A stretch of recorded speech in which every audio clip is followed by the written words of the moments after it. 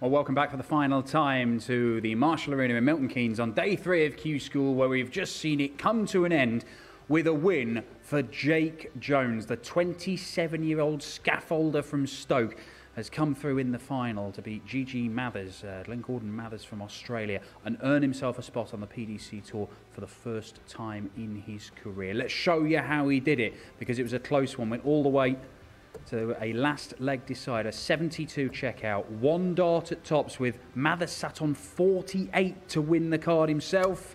And there it is. Big moment for this man.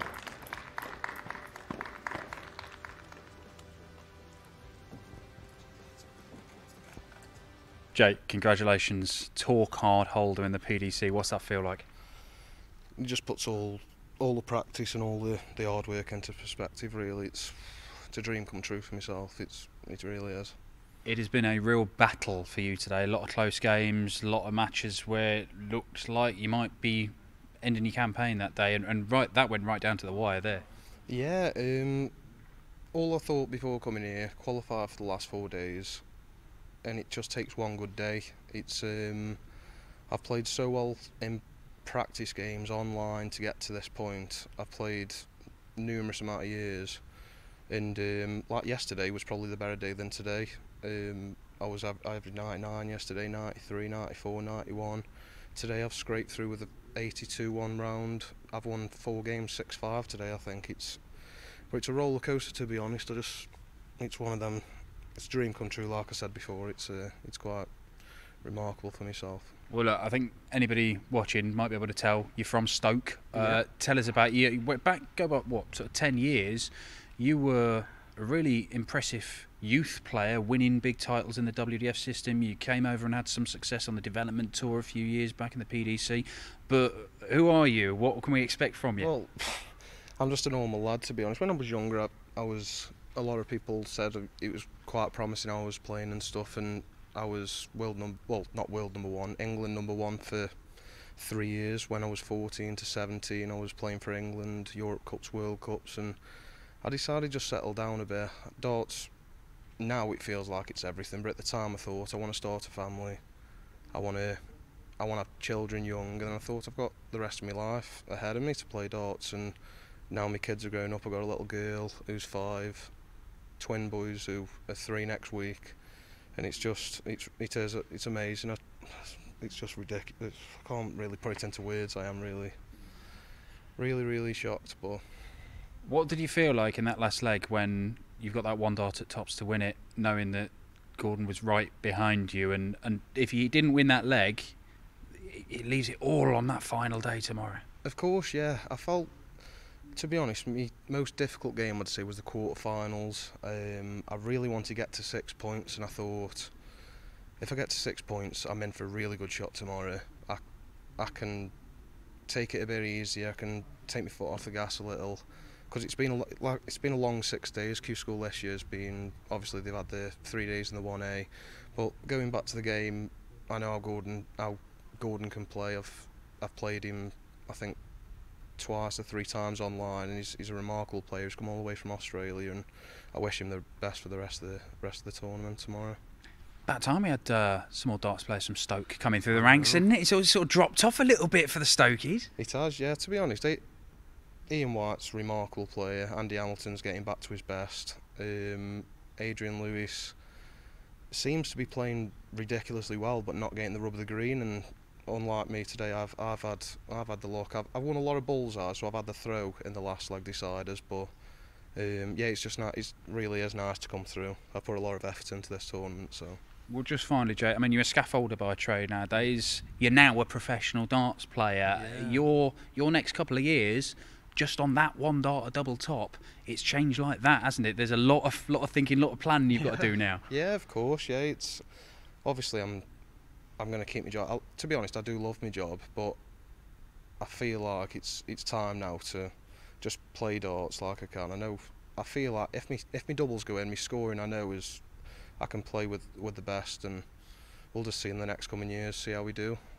Well, look, congratulations. Your work this last few days, it's got you an opportunity. You're a PDC professional darts player for the first time. Thank you very much, matey. Thank you. Good stuff. And this was just a few moments afterwards. Congratulations on FaceTime, or whatever app it is, from the World Match Play Champion, Dimitri van den Berg. Jake saying that he actually was playing against Gigi Mathers online during lockdown. He's playing against Dimmy as well when Dimmy was stuck at Peter Wright's house. But congratulations to Jake Jones. He did not do this the easy way. This is the route. Started off with that 6-5 win against Eddie Lovely. That was his highest average of the day. Everything else in the sort of 80s until the final, where he had a big lead against Mathers. Only to see him come right back and level the match and then just close it out with that crucial 72 checkout. And if it weren't for that finish, as he said in that interview there, it would have all gone down to the final day and would have gone very tense. Speaking of tense, we've had a tense one over in Niejdenhausen. The action finished a little bit earlier there. We saw Florian Hempel, the former handball player from Germany, win the tour card on day 3. Now, Florian, he doesn't speak particularly good English, so he's done his interview in German. If you want to find that, you can do so through the PDC Europe social media accounts. But our man over in Niejdenhausen, Phil Brzezinski, did speak to him, and he's just sent us a little video, just sort of giving us a rundown of what Florian had to say after becoming a tour card holder for the first time.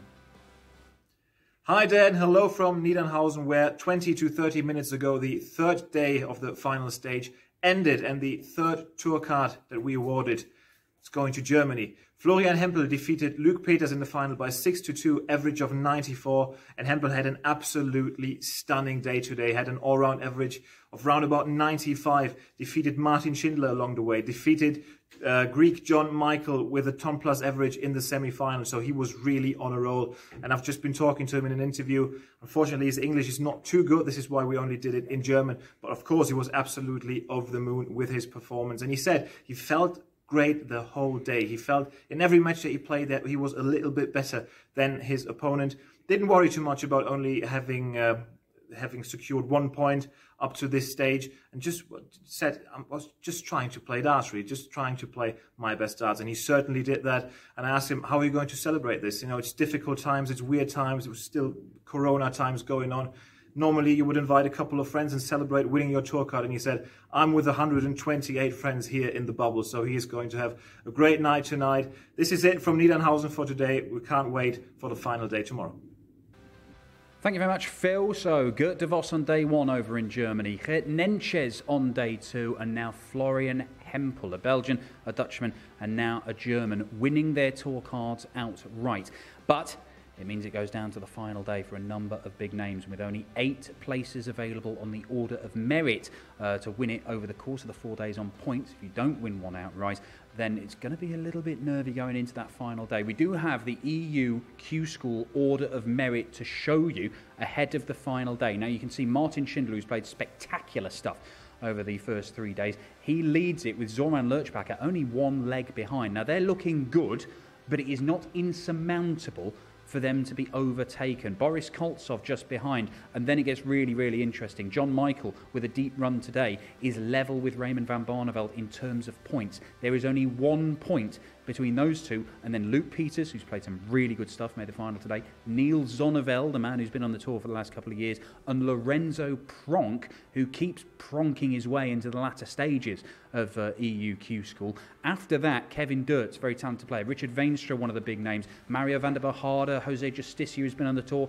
Michael Unterbuchner, who you might have seen at the Grand Slam in years gone by, producing some very good stuff, and Benito van der Pas, who's a man who's won a number of PDC titles. Adam Gavlas, this incredible young prospect from the Czech Republic, Rusty Jake Rodriguez from Austria. There are so many players there who could pick up points on the final day and knock down some of those big names, including Raymond van Barneveld. He's going to go down to the wire for the 5-time world champion to see if he can make a successful return to the PDC Tour. But one name you do not see there is Florian Hempel. The man from Cologne steps up to the PDC circuit for the first time in his career. While here in the Marshall Arena in Milton Keynes, it is Jake Jones, a prodigy, really, as a youth, a great talent as a teenager, but now stepping up as an adult and earning his place on the PDC Tour. Day 3 has seen JJ beat GG to get on the PDC.